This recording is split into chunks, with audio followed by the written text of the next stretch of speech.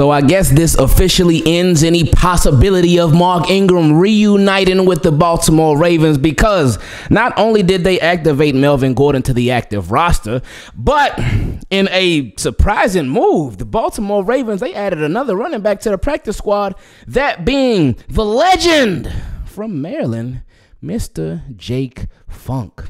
And with Jake Funk, he was born in Gaithersburg. He went to from Damascus, and then he even went to the University of Maryland. So he got Maryland written all over him. Now, he did get drafted by the Rams and played a little bit with the Colts. We'll forgive him for that. But now he is a Baltimore Raven. And this move, in my opinion, this not only speaks for the present, because the San Francisco 49ers, they have a rarity at the running back position, just like Jake Funk is a rarity at the running back position. I ain't gonna say what it is, but anyway, he is now a Baltimore Raven, and this is a move for both the present and, in my opinion, the future as well. Now, we're going to get into exactly what I mean when I say that, but before we do, make sure you subscribe to the YouTube channel, turn your notifications on, and leave a like on the video, because it helps out the channel a ton. And also, before we get into this, let's hear a quick word from our sponsor. We made it to December, and although this marks the end of the year, that doesn't mean the goals stop. So do yourself a favor and get Factor so you can enjoy the meals without the hassle.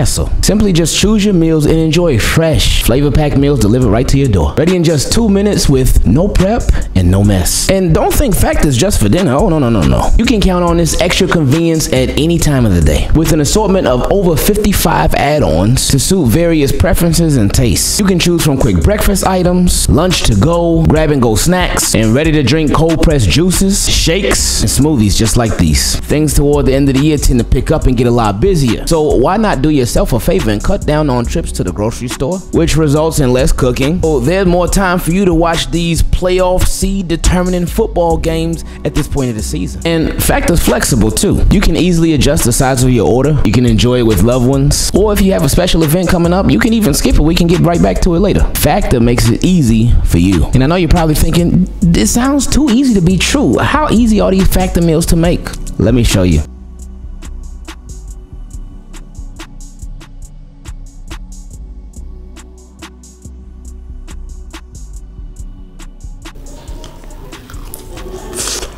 That's it. That's all it took. But how can you get started with your Factor meals? Well, let me tell you. Just head to factor75.com or click the link below and use code Ingraven50 to get 50% off your first Factor box. Again, just head to factor75.com or click the link below and use code Ingraven50 to get 50% off your first Factor box. So team, keep it clean. What does Jake Funk bring to these Baltimore Ravens? Now, shout out to my guy, GamerGuy29, because he said, we got the white Keaton Mitchell. We are so back. Now, Jake Funk, he did run a 4.4 at his pro day. So he got some speed now. Now, I wouldn't call it Keaton Mitchell speed, but he certainly got some speed of his own. One thing that I do like about Jake Funk, now keep in mind, he is on a practice squad. He's not on the active roster.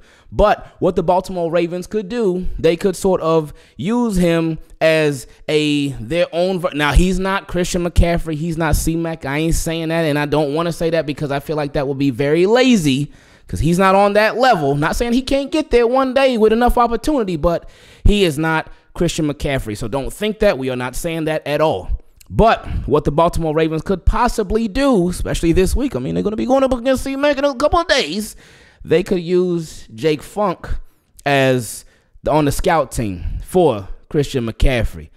Because Jake Funk can do some different things. Not saying that he's on the level of a Christian McCaffrey, but he can catch some passes out of the backfield, and he got a good amount of speed at the running back position. Now, one thing I do like about Jake Funk with his running style, he, in my opinion, he has a no-nonsense style of running.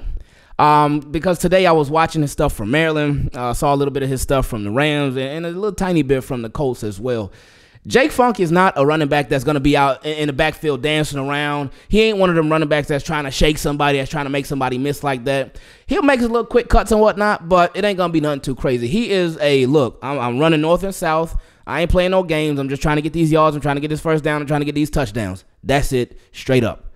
So with the Baltimore Ravens, I feel like after a couple of weeks, he could be somebody, in my opinion, that I could see them given an opportunity to. Now, we know that we got the playoffs like literally around the corner. We only got 3 games left.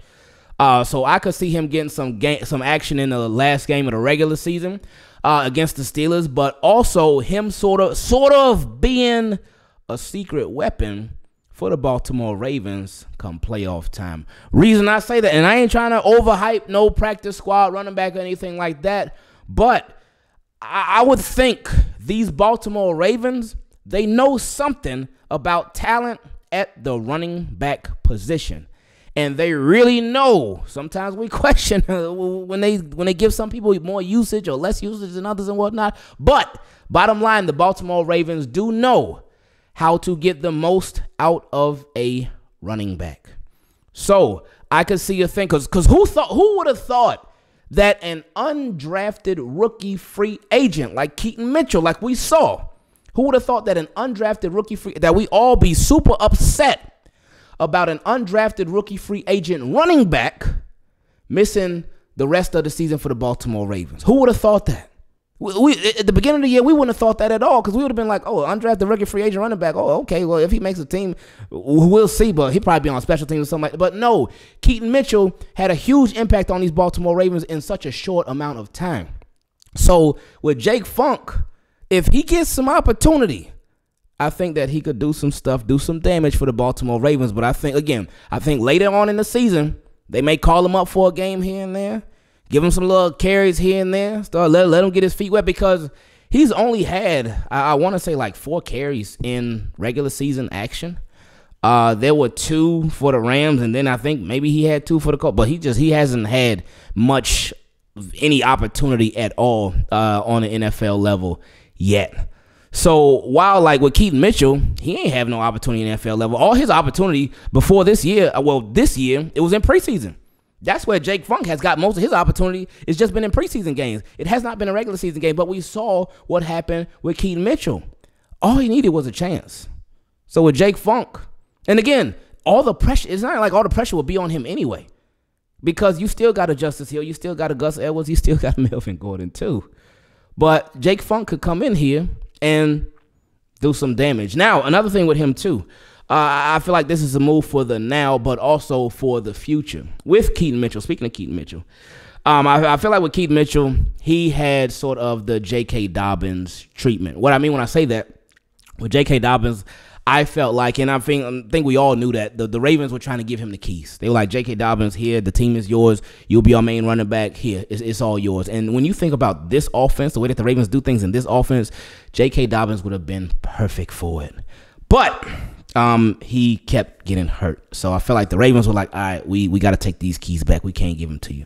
With Keaton Mitchell, and I said this throughout this year, I felt like that next year that he would have been the Ravens guy.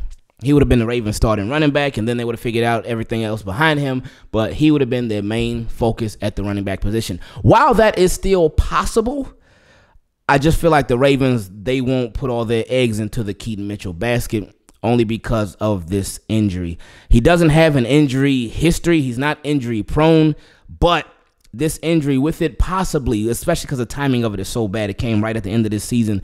It could possibly maybe linger into next year, but I don't think the Ravens are going to be like, all right, this running back coming off of an ACL tear, he's going to be our number one guy. I just don't see them doing that. I think he'll still get plenty of opportunities, especially because Ravens have him for like the next 3-4 years. He's on a very, very cheap contract, and we know that he can give big production.